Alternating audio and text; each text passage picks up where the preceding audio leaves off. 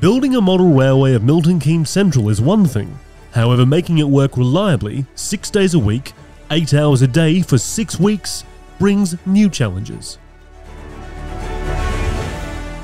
Everything the Railnuts team had achieved so far has all led up to this, providing hours of entertainment, bringing in the crowds, and raising tens of thousands of pounds for Chester Cathedral.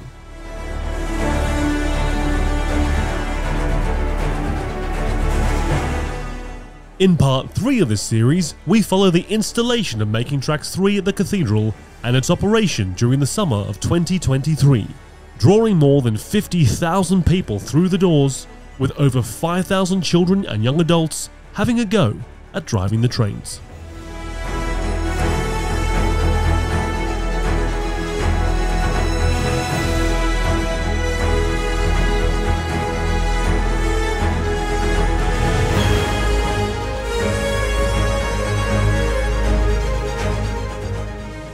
Join us as we take you behind the scenes to look at how Pete Waterman and the Railnuts team created Making Tracks 3.